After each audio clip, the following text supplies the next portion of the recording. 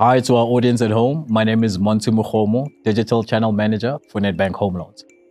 Good day. I am Ndwe, Head Affordable Housing, Nedbank Home Loans. Thank you for joining us today as we unpack the home buying journey. We find ourselves under such exciting times where interest rates are at record low levels, and naturally potential first-time home buyers want to take advantage of this low interest rates by buying their first property. We're also seeing a lot of questions and queries from home buyers about how do I go about buying a property. Therefore, we saw it fit that we have this conversation where we unpack the journey for our future buyers.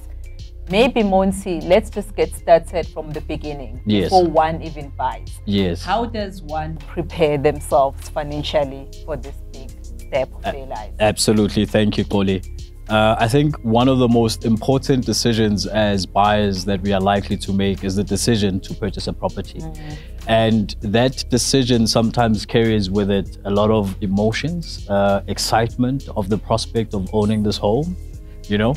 So, but we like to obviously advise our buyers that they have to be financially prepared for the cost of owning a home as well as purchasing a home.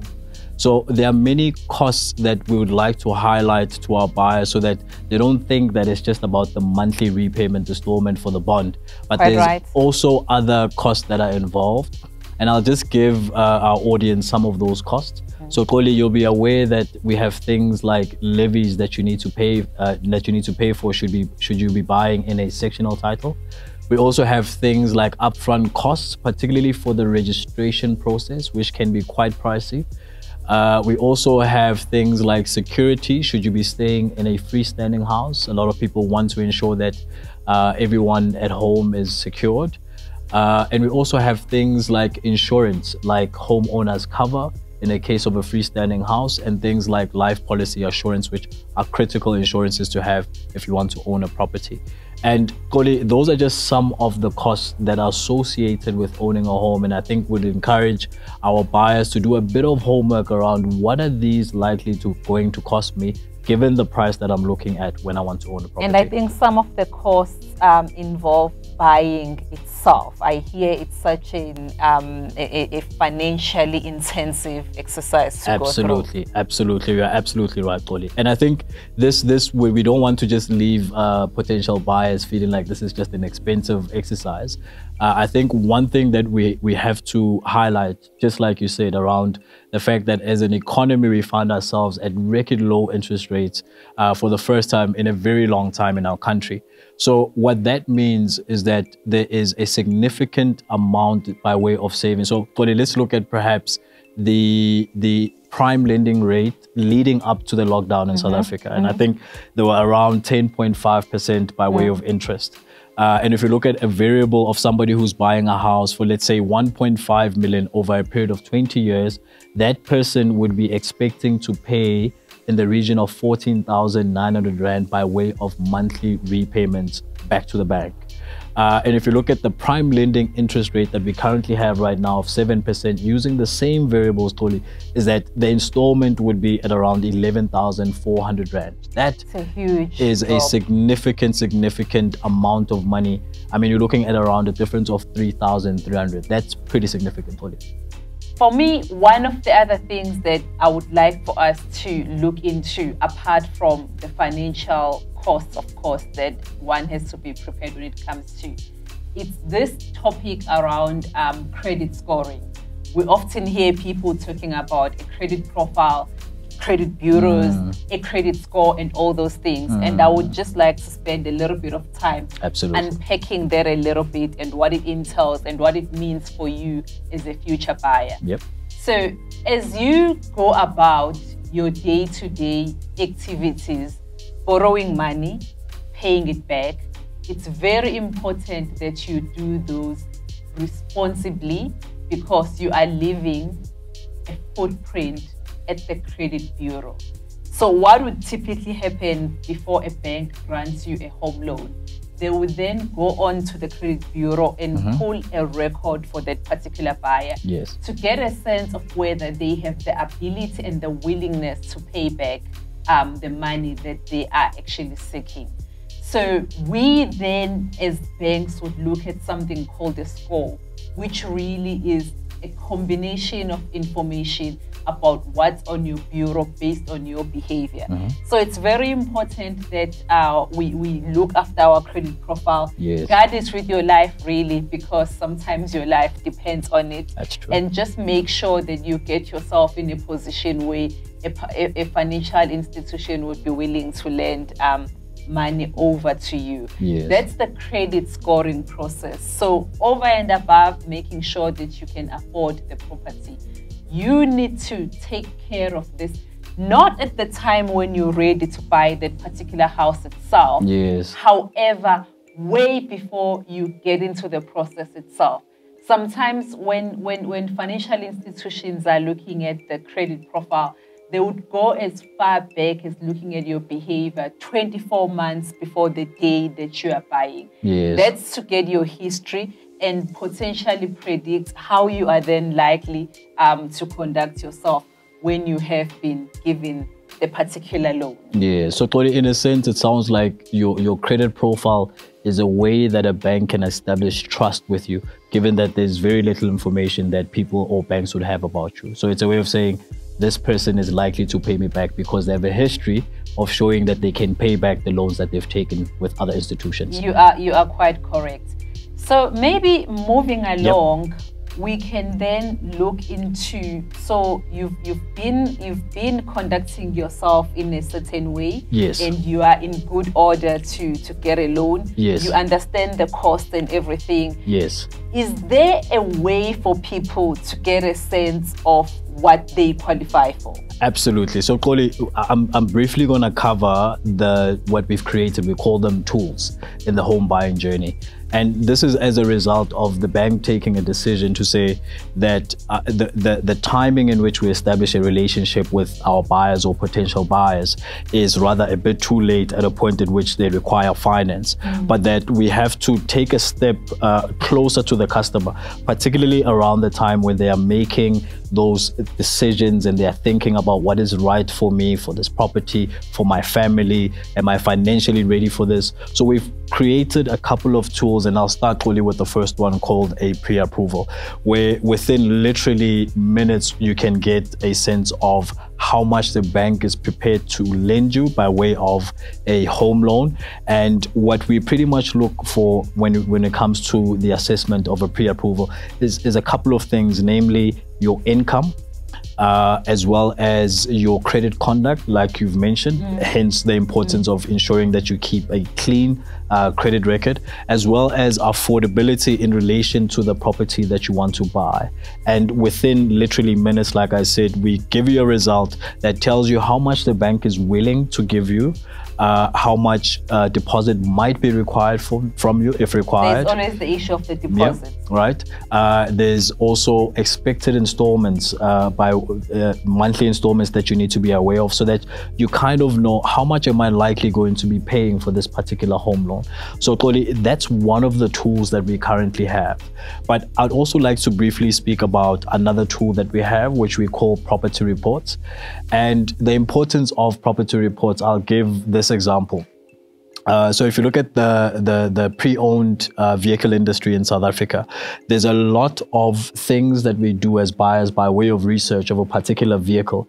For instance, I might want to know what the mileage on that particular vehicle is, how many people have actually owned that property, and has it been serviced according to the manufacturer standard. So we go to that extent in terms of doing a bit of research when it comes to vehicles. But funny enough, when it comes to buying a property, that's where we find that information is lacking. Hence why we've made this information freely available to our customers. Makes sense. And there's so much useful information in there, Claudia. I'll just briefly touch on a few.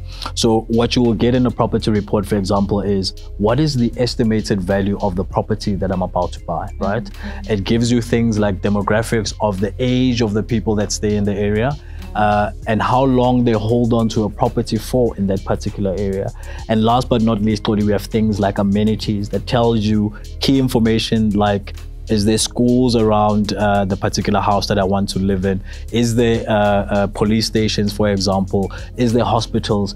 So we provide you with that level of useful information so that you have the confidence that when you are buying, that you are sure that you've factored all these decisions in. So if I may just quickly jump in there, yes. I'm liking this one about amenities because we always say location. Absolutely. And really Absolutely. that has not changed. It's quite important that you get that right, because we talk about a property as an investment and something that has the potential to appreciate in value. Yes. So it's important you get the right location. In fact, I'm reminded, those that know this very well would typically say you are better off buying the cheapest house in a good area than buying the most expensive or the best house in a worse location, because you can improve your own house but you can't improve the area really. So on that note, I think it's important that we talk about this bit a little bit more. As you know, we spend time getting ready for the transaction itself, but we actually don't put due consideration for the property that might be suitable for us. Our circumstances are different. We're unique human beings. For me, a sectional title might work better because I like the security that it offers. But for Monty, you might find that a freehold property works a lot better because one, he doesn't want to pay the levies, but two, he gets the freedom to do alterations or make changes to his property as he wishes. For someone else, a building loan might actually be the best alternative because they already own a piece of land. All they want is to approach a bank and get a loan to actually build their dream property. Absolutely. Whatever those circumstances are and whatever property you choose to go for, it is key that you also look at the location where your property is situated. So Monty has already spoken about the cool things that you get in the property valuation reports. And I would really just want to say, look out for the amenities in the area. Make sure your chosen area offers the good kind of amenities that offer your property the potential to grow in value. Absolutely. And Koli, I think that then would lead us to the next step, right? Which is also just as important, which is now that you've searched for your property, potentially even on property portal somewhere, you've spoken to the estate agent, now is the next critical thing, which is to view the property. And during these times of social distancing, we are also seeing a growth in virtual viewings of properties. To obviously make it easier for everybody, but we also always encourage a physical viewing before you sign on the dotted line. And the one reason for this is that during that time, like I said earlier on, the excitement when you're viewing a house and you start picturing yourself and your family living in this house, there's something that we often neglect to do, which is to inspect the property to ensure that there is no immediate damages that will not leave you adverse, after taking ownership of the property. Just a few things like, inspecting the roof, making sure that the plumbing is sound, the electricity works, ensuring you get the compliance certificate, because you want to ensure that when you take ownership of the house, that it's solid. And maybe talking about all these potential defects and damages, it then leads us to the conversation around the actual OTP, which is the offer to purchase. The offer to purchase really is a legally binding document that is signed by you as a buyer and the seller, whereby you are agreeing the terms of the transaction that you are entering into. So for me, one of the key things then is to make sure that in your offer to purchase, if there are certain defects that the seller has undertaken to fix before you take occupation of the house, that you make sure that it is covered in the offer to purchase, That way you are protected as a buyer. And if they are there and the seller is not undertaking to fix them, those can still be noted on the OTP as well. But also things like fixtures, those must be detailed in the OTP. Most importantly, majority of us, when we buy a property, we actually need to source funding. Therefore, if your purchase is subject to you obtaining a bond from a bank, it's important that that's detailed in the offer to purchase as one of the conditions. And Monty, another conditions that often shows up in the OTP is the subject to sale. So I want to buy the property, but I already own my one property, which I want to sell for me to free up capacity to then buy this one. Yes. It's important that these are detailed in your offer to purchase so that you don't find yourself compromised should you not be able to sell your existing property, or should you not be able to get the funding that you seek. Absolutely. So Kholi, I mean, I think we can see the importance. We've been having this conversation, giving, you know, useful information. This is all leading up to you getting a bond with a bank, right? So can you talk us a bit about the options that you have available as a buyer when it comes to home finance? So as a buyer at Nedbank, you really have 4 ways that you can approach us. We do have a channel called the mortgage origination channel, whereby a potential buyer approaches a mortgage originator. They offer the ability to apply at multiple institutions. Therefore, you have choice. You also have the ability to walk into your nearest branch and speak to someone that you're familiar with, a familiar face, a friendly face, and it might even be a branch that you go to in any case. Yes. We also offer a home loan sales consultant that really can take you through the entire process from beginning to end and hold your hand. We don't want this to be an intimidating process for future buyers. Therefore, this home loan sales consultant is even in a position to help you fill in the application form. All of this for your convenience. Our flagship channel really is our digital platform. Today, we're having this conversation via virtual platforms. People are viewing us at the comfort of their home. Yes. We've gone all things digital. So banks have also moved along with the times as well. Yes. So as a future buyer, you are able to complete your application from beginning to end at the comfort of your home. But we also overlay this with the help of a call center person that's able to guide you through should you get lost or should you find yourself needing help halfway through the process. So we reward you for your self-service behavior. If you use our digital platforms, we'll give you 1% cash back. So it's 1% of the loan amount that you are seeking. It's capped at 15,000 Rand. Yes. This is money paid to you at registration of your bond. And really, Monty spoke about the cost earlier, and this is money that can then help you to make bearable some of the costs that we have actually spoken about. It's paid at registration, so maybe it's fitting that we then talk about how the registration process works. I know a lot of people would talk about how long it takes to get the property and finally move in. And really, a big part of it is never quite the credit approval. It's really just waiting for registration. Yes. Kholi, what I really like, I mean, that sounds amazing that for the first time in this home buying journey, that a customer is getting money back into their hand, or a buyer is getting money back into their hand, which is really going to be helpful given the expenses and the cost of owning a property. I think the registration process just as critical. It's a lot slower than your other products, given the fact that it needs to go through proper due diligence and ultimately registration into the new owner's name. It's a big investment. It's a big investment, absolutely. So there are a couple of participants in the registration process. Kholi, firstly, you have the bond registration attorney who will be assigned by the bank that has approved your bond, who will then register the bond on behalf of the buyer as well as the bank.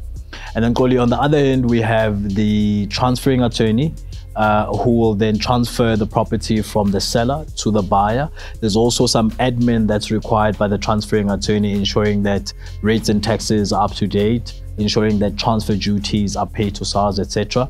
And this particular process, I mean, just to give an example of how much a buyer can expect to pay. So using the same variables again of a property of about 1.5 million, you are likely going to spend in the region of 80,000 Rand, making sure that you pay for both attorneys as well as the transfer duties, amongst other things as well. So again, you can see the value of ensuring that you do your homework prior to you entering into this transaction.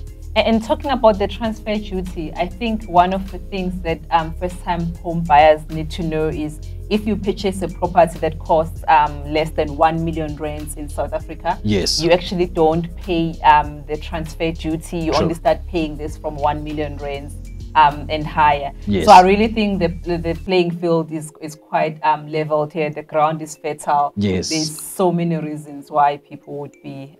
Absolutely, absolutely. Just before we close off, I mean, that's not the end of it, is it, right? So there's also what happens after I've taken ownership of this property. Is this the end? So it is actually the end. It's the end of the complicated bit, and now you're really getting to the exciting stuff. You've moved into your property. We encourage homeowners to take good care of their properties to make sure that it grows in value. So just a couple of tips on things that you should look out for. Look out for the property leaks.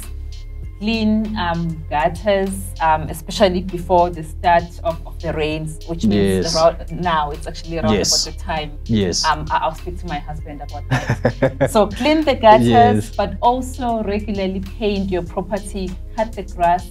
These are all things that enhances the value of your property. But then most importantly, also make sure that you maintain your monthly repayments on time, because soon you'll be coming back buying another property. Fantastic, fantastic. So there you have it. To our consumers, to our potential buyers, we wish you all the best, and definitely check out nedbank.co.za/home loans for more information about what we've just spoken about. Thank you. Good luck.